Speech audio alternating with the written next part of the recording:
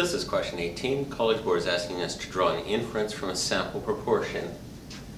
And we found that 220 out of 600 in the sample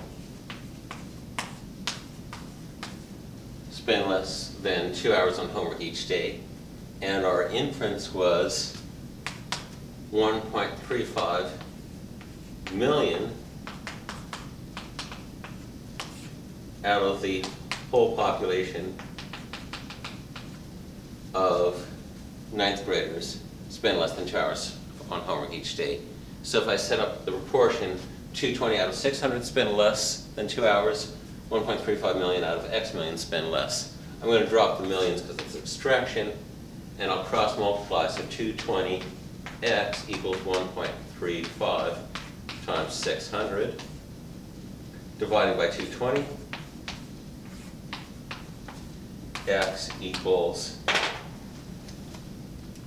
1.35 times 600 over 220 is 3.68.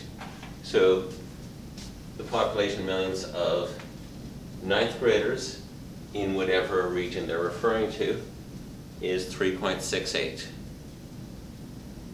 Alternatively, we could have done this without a calculator because 600 is a little less than 3 times 220. So the correct answer should be a little less than 3 times 1.35.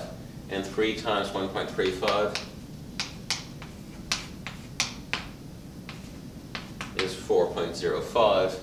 The number slightly less than that would be choice C.